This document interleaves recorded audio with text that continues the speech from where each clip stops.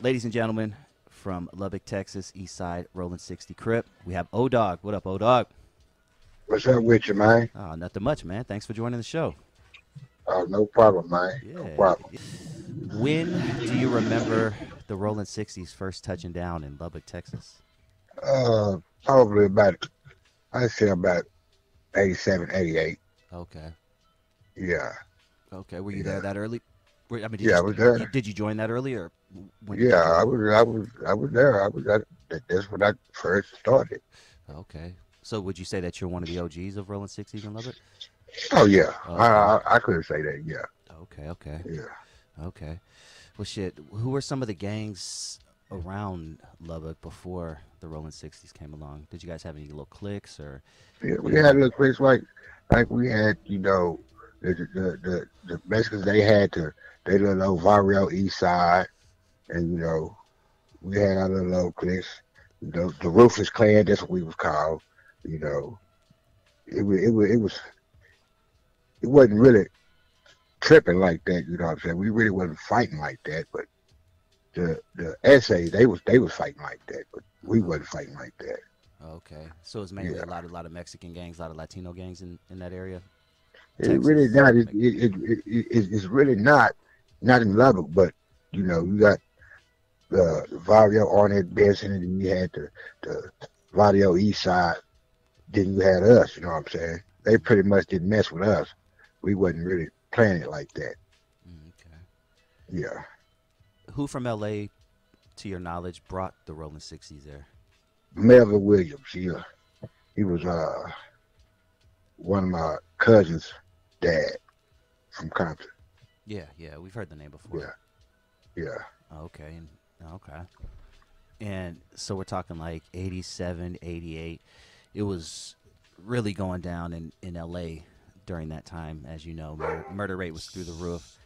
Was it popping like that really crazy just out the gate in 87, 88, like it was out right, here? right out the gate. Lubbock was number 3 in the nation. Really? No shit. Okay. Yeah, Oh, yeah, okay.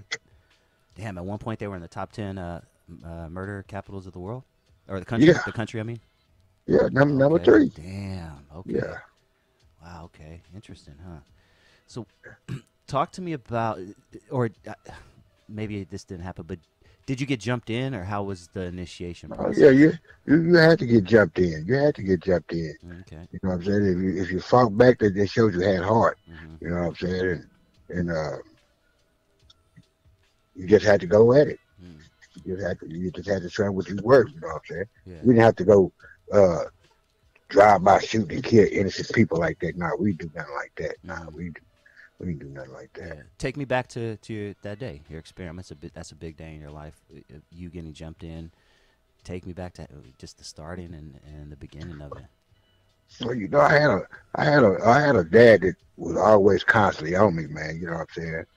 But I never did have no mom. Mm-hmm. Most people they have vice versa. But you know, joining the Crip thing, that was like how would you say it, like a different kind of family aspect. We looked out for each other. You know what I'm saying? I mean, as soon as I got jumped in and everything was everything, it's like they fed me, clothed me, gave me shoes, stuff like that. It was very interesting as a young kid. Now I wouldn't say this day and age I would tell my kids to be a Crip. No, I wouldn't say that. I wouldn't Mm-hmm. tell my kids that. No. Yeah. Fair enough. Now, talk to me about how you remember the names of, or the legend of, the Tookie Williamses and the Raymond Washingtons. Did you guys hear about them in Lubbock? Did you know anything about them back in Yeah, the day? we heard about them. We heard about them. Tookie was a weightlifting dude. You know what I'm saying? Real buff kind of. You know what I'm saying? Mm-hmm. One of those no nonsense, no tolerating nonsense dudes. You know what I'm saying? Mm-hmm. From what we heard. You know what I'm saying? Back then. Mm-hmm. Now that I've done my, you know what I'm saying, my what you call it, homework. Now that Mm-hmm. I've done my homework, you know what I'm saying, I know different. You know what I'm saying? Who are some of the other Crip sets in Lubbock? Like, And we got Hoovers, we got West Side, Rolling 60s, we got uh uh uh it's a lot of them, but you know what I'm saying? We all tend to just get we don't fight like the rest of them fight, you know what I'm saying? We got a little great vibes up here, you know. okay, Grape Street. Yeah. Okay, okay. And you said the Crips aren't really beefing because out here, unfortunately, in LA, a lot of them are. No, But they're not one really once beefing down there. once we decided that's what we was gonna be, that's what we protected, you know what I'm saying? That's what we protected. Okay. Who got there first? Would you say the Crips or the Bloods? The Crips got there first. Okay. The Crips got there first, yeah. Yeah. When do you remember Bloods start coming along? Blood start coming in maybe I'd say 6 months after the fact, 6 months after the fact, or maybe right after. You know what I'm saying? But we wasn't really beefing like that at first, you know what I'm saying? It wasn't really nothing like that at first, you know what I'm saying? But Flash was warned. You disrespecting me this, you disrespecting me that, you know what I'm saying? It was kind of like that. It's not like LA and Compton where we got Crips in the one neighborhood and Bloods in the other neighborhood. Sometimes, like the neighborhood I stayed in, which was Parkway, you know what I'm saying? It was a Blood territory. So the Crips that was in Parkway was right dead in the heart of it. You know what I'm saying? Yeah. Right dead in the heart of it. Damn, that's crazy. Yeah. What would you say the biggest gang in Lubbock is? The biggest game, Yeah, number wise, not. Rolling 60 Crip. Okay, it makes sense. Yeah, Yeah. it makes a lot of Yeah. sense. Do you guys ride the 5 and the 6 down there? You know, the Bloods do the 5, the Crips do the 6, or would you guys say you're more like an LA type of gang where you don't do that? No, we don't do that. You know, we never did the 5 and the 6 thing. You know what I'm saying? We stood for what we stood for. You know what I'm saying? That's all that is. Yeah. We represented what we represented. You disrespected that, then you disrespected the whole nine. Yeah. Do you guys have folks and GDs and things like that present in Lubbock? No, we don't have no guys and disciples and folks. Mm. No, we don't have none of them down here. Okay, interesting. What about white Aryan gangs? Do they have a big presence down in Texas? No, see, it's all over Texas, but it's not in Lubbock. Cause we not finna tolerate that. Not finna tolerate. We not finna tolerate a whole bunch of white people thinking they finna do something. You know what I'm saying? Yeah. Nah. Did you ever have to do any prison time? Nah. See, I was one of those people. You know what I'm saying? I'm gonna do something just to get me time served, or you know what I'm saying? I'm not finna get caught doing nothing that's gonna give me an extended stay. You know what I'm saying? But yeah, you know, God bless me to, you know, stay free. You know, I've been in jail many times, but you know what I'm saying? I've never been to the penitentiary. Okay. Now, a whole bunch of my homeboys have. You know what I'm saying? Mm-hmm. Yeah. Yeah. Let's take it back to the 80s. Did crack cocaine have a big effect on Lubbock like it did in a lot of the other parts of the country? When crack cocaine swept through here, man, it was like an epidemic. I mean, people. I mean, you could see skeletal. You could see skeleton bones. You put it like that. You could see skeleton bones. I mean, it was something that we really wasn't ready for, but we dealt with it anyway. You know what I'm saying? You're never ready for that big of a drug to impact that, because you don't really know what's gonna happen. But you got to roll with the punches. You got to deal with what you deal with. Yeah. What was the big drug before crack? Because out in LA it was Sherm. Did you guys have a big major drug out there before crack? It was still freebase, and we had mollies, and you know what I'm saying, stuff like that, shooting heroin and stuff like that. Okay. Yeah. Yeah, heroin. Yeah. Heroin has always been around in some form or the other. Now it's just form of all these pills these kids are taking and everybody's taking. Man, that's crazy shit. The kids in these days and era, man, they don't take time to come ask the OG to ask us what cripping is about or what blooding is about. They cripping on what cripping is, you know what I'm saying? They really ain't try to come ask us. They just doing what they want to do, put it like that. They don't want to know no history. They don't want to know nothing. They just want to wear the color. It's sad to say that your OG 2 years older than you is. That's not no OG, but that's the way these kids think. You know what I'm saying? Man, speak on it, because we need more people like you talking like that. Yeah, like you said, that's why these kids are so crazy nowadays, is because their OG is a year and a half older than them, and they're doing the same damn thing they are. They doing the same reckless thing they is. Yeah, but you know, back in your day, there was actually a dude that was 10, 12, 15, 20 years older than you. Yeah. Did all that shit 5, 10 times over, and he dropped some game on it. Oh yeah, yeah. They kind of led us to what we was gonna do, what we can't do. You know what I'm saying? We wasn't finna shoot up no house with no kids in it. We wasn't finna do none of that. You know what I'm saying? We wasn't finna do none of that. Yeah. So drive-bys aren't too big in Lubbock. No, we had drive-bys. Don't get me wrong, we had drive-bys, but we made sure that you know what I'm saying, wasn't too many kids involved. Now some innocent kids that got hit, but it ain't like major cities, you know what I'm saying, where they kids are just falling out the sky. Because we were kids ourselves, you know what I'm saying. Yeah. So I'm sure you're familiar with the name Nipsey Hussle, obviously. Oh yeah. What are your general thoughts on the whole situation and how something like that could have been prevented, meaning, you know, one of his people from his hood got that close to him and was able to touch him like that? What are your thoughts on the whole general situation? Man, it goes back to what I just said, man. The young folks, man, they do what they want to do, man. You know, I believe that it was the younger Crip people that got to him. I don't believe it was anybody that was old that knew anything like that. You know what I'm saying? Yeah, because what we try to do is we try to live better for our lives. You know, once we have kids, we kind of look at it a little bit different than what we did when we wasn't had no kids. Yeah, that's true. Yeah, the whole situation was just, man, messed up. What are your thoughts in general on the rapper Tekashi 6ix9ine? I'm sure you're familiar with the name. Are you familiar with the story? No, I ain't familiar with that. Oh, okay. So Tekashi 6ix9ine, this little rainbow-haired kid with rainbow teeth. He was a rapper.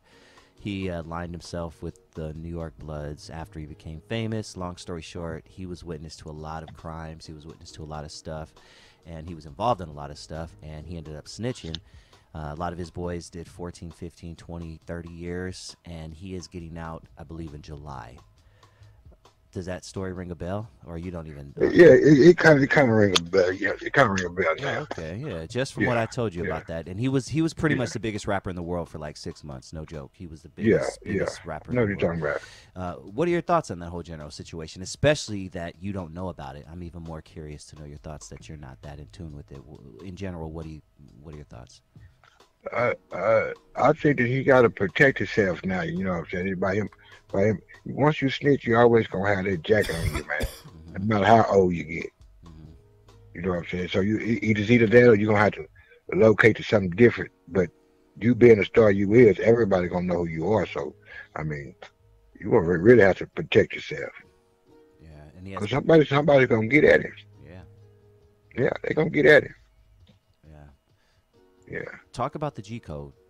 Explain the G code, and is it dead? I feel like I don't. Once again, I don't know if you're keeping in tune with a lot of things that are going on, but there's a lot of telling and snitching out there. Yeah, the number one rule in the game is you don't tell.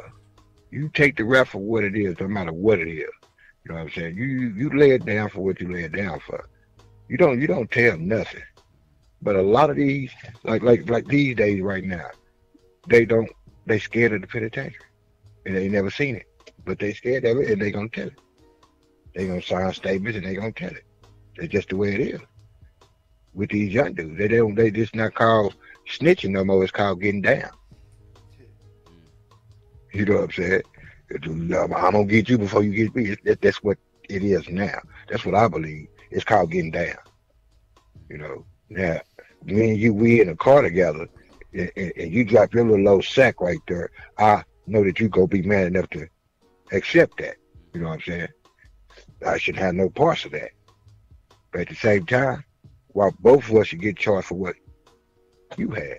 Now, if it was mine, I'm gonna tell him right there, say that was mine. It ain't have nothing to do with him. You gonna let him go. But that's mine. It's under my seat. It's on my side. He didn't know nothing about it. Even if you did, that's just the way it is. Yeah. That's the G code. Take responsibility for what you got, and never ever snitch. Period. Yeah. It sounds so simple, but when someone's sitting in that interrogation room and they're facing football numbers, 48 years, 62 years, man, that's when you see the real people right there, right? Yeah, that's when you see the what I call, that's when you see the whole come out of a whole bunch of dudes. You know what I'm saying? That's when you see it. Mm-hmm. But if you know that wasn't yours, what are you gonna snitch for? Mm-hmm. If you know that they don't have that on you, what are you gonna put the blame on somebody for? Mm-hmm. No matter if it's in the car or not, if you know that ain't yours, what you gonna get down for? Mm-hmm. But yeah, this day and age, they gonna get down. Even if it is there, they still gonna be the first one to sign a statement. yeah. The first one to sign a statement, they're gonna be the one to get out. When was Lubbock, Texas, the most active? Just when you looking back now, you're like, damn, it was just so crazy at this time frame. What years are we talking? Man, early, we talking about early. I say early '90s, man. Mm-hmm. Yeah. Early '90s, early to mid '90s, man. Yeah. Same out here. Same out here in LA. We had in one year we had upwards of 2,000 murders in Los Angeles, homicides, and it was just really going down in LA. So you're saying the same thing around the early to mid '90s? Right. Yeah. Yeah, I seen a whole bunch of us fall. I seen a whole bunch of them fall. You know what I'm saying? Mm-hmm. But it seemed like it was more of us falling than it was them. Yeah. But I guess that's because I was on the opposite side of the fence. You know what I'm saying? Yeah. I'm not a conspiracy theorist or anything, but do you think there is something bigger out there? Meaning, like, I don't know, the government maybe pulling some puppet strings to control what goes on in the hood and to keep. See, I am a conspiracy theorist. Oh, talk, please. And I'm gonna tell you something. Everything happens for a reason in that society. You know what I'm saying? I'm not saying that it's the white folks. What I'm saying is the judicial system. Somebody's putting something out there. You know what I'm saying? Like, we don't have no cocaine to fly over here with. Mm-hmm. You know what I'm saying? And the stuff that you're catching us coming in here with ain't big enough to supply the whole city with. You know what I'm saying? But where is it coming from? Where is these guns coming from? They coming from y'all. Point case. My brother, he just did a little time, but he beat the case. But the gun that he had came out the police lockup. How did that happen? Mm-hmm. The gun that he bought came out the police lockup. How did that happen? And he bought it from another dude. I'm talking about where you had to sign to see the weapons and all that. Yeah, that's where it came from. And that's how he got off of that. Damn. Yeah. Wow. You know, Texas has always had a reputation of being able to carry wherever you go, walk around in the Walmart. Yeah. California you can't. yeah, California laws are so strict. I mean, New York laws are even stricter. I can't shoot somebody in my front yard out of protection, without, having to go to court and defend myself. But talk about how easy it is to get a gun, and does that have any effect on the hood? Man, it's easy to buy a gun. It is to buy a pack of cigarettes. It's crazy to me, man. Wow. I'm just saying, if you want it, you gonna go get it. Yeah. You know what I'm saying? I'm talking about early age. Okay, now now we're talking legal guns. Because I know we can get illegal guns easy. I can go down the street and throw a rock and get 5, but we're talking legal guns, right? I'm talking about both. Okay. Yeah, yeah. But it's so many of us. This is the way they did us, man. There's so many of us that went through the court system and plead out felonies and everything. So that's what we have to get. We have to get those dirty guns. You know what I'm saying? But statistically speaking, every murder that's happened when they kill a whole bunch of people, those people there don't even have a felony. So the people that's with the felons, they don't even kill nobody. But the ones that got the guns with the permits, them the ones that's killing people.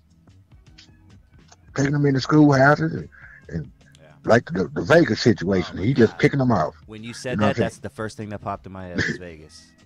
You know what I'm saying? He just picking them off. No priors. But no prize, nothing. Registered to carry a gun, man. Mm. You know, that's just the way that is, man. Yeah. Now, you're going to tell me I can't have no gun to protect myself? Come on, man. Yeah. Try getting a gun in California. I mean, it's possible, but it's a process. It's definitely a process. Oh, the process ain't that long down here. Yeah, I could tell. You know, process ain't that long at all. You take your few classes and shoot your few things on the range and get you a gun. That's the way that is.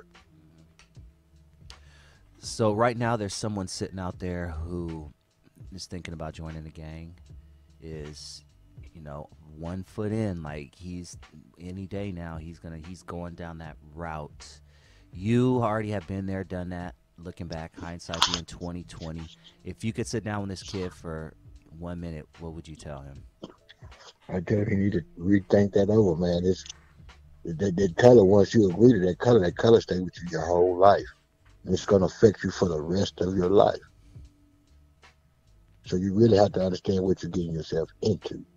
You may think that it's good and you glorify because all your homeboys is in there, but you really have to notice and understand what you are getting yourself into. Especially now that, y'all doing what y'all want to do. So now your OG might tell you, because he's 2 years older than you will, or a year older than you will, say, man, go on, knock him off. You're going to have to go knock him off. Because that's what your OG told you. You believe this. But now Tyler never came back and asked us about nothing. Half of these gamebackers out here right now don't even know they is. Yeah. Okay, now if you sit these kids there and show them films in a crash course about what can happen, the death toll, and see all the bodies and everything, they'll never do it. They'll be scared of it. Mm-hmm. We wasn't scared of it. But the kids these days will be scared of it. I honestly think that. I honestly believe that they'll be scared of that.